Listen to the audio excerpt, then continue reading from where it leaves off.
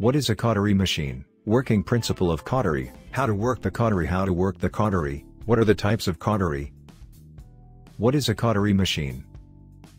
Cautery machines are used in ENT, ophthalmic, etc. surgery routinely for a variety of tasks to cut, freeze, dissect, fulgurate, isolate and shrink tissue.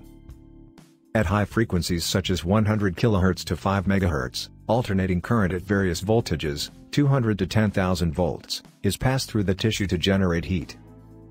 What is the working principle of cautery machine? The cautery machine uses high-frequency electrical energy to clot the bleeding or cut tissue. Preferential conduction of electrical energy by blood vessels allows coagulation.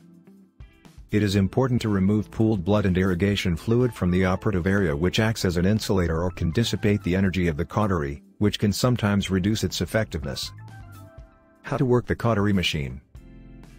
First, plug the system power cord into the energy platform's panel receptacle and check for proper grounding.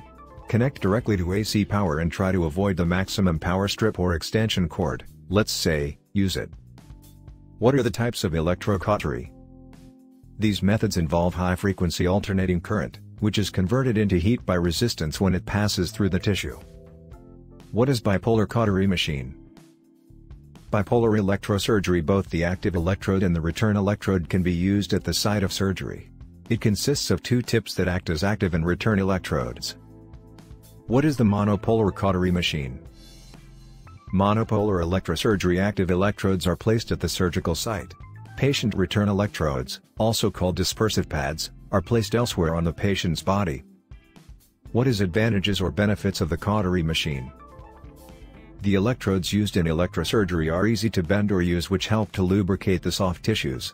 Electrodes can be cut at its edge and end, which helps to cut soft tissues deeply. It has much faster cutting speed than other methods like diode laser. What is drawbacks or disadvantages of the cautery machine?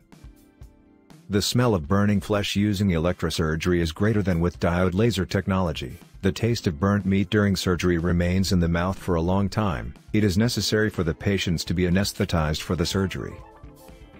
If you want to know more about the article, then visit the website www.newtechmedical.com.